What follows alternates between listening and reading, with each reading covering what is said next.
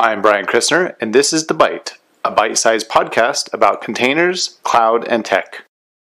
Welcome back to The Byte. In this episode, we're going to talk about Clair, a vulnerability static analysis tool for containers. Before we get started, I want to see a raise of hands who runs containers in production.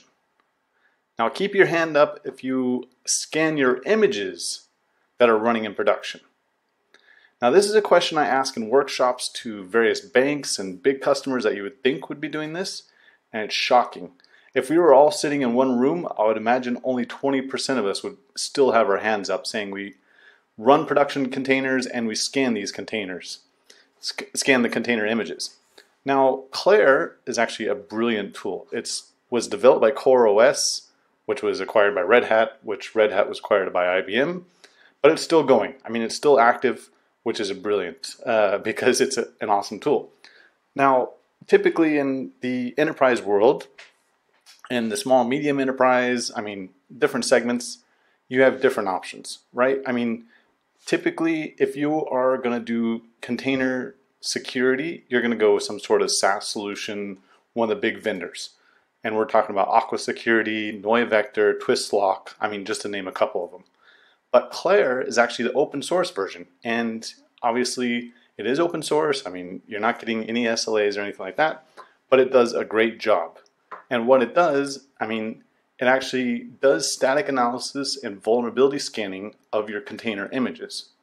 And how that works, it regularly downloads the metadata from various sources, stores them in a database, and then compares the metadata versus your images that are running.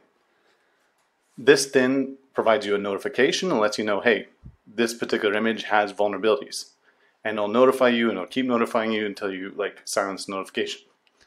Additionally, we can also integrate Clair into your CI/CD pipeline, which allows us to, as we build container images, we can actually, as it's pushed to a registry, Clair then fires up, scans the image, and then provides you a report about if there's any vulnerabilities inside this image. So it integrates into your CI/CD pipeline. It integrates into various container registries.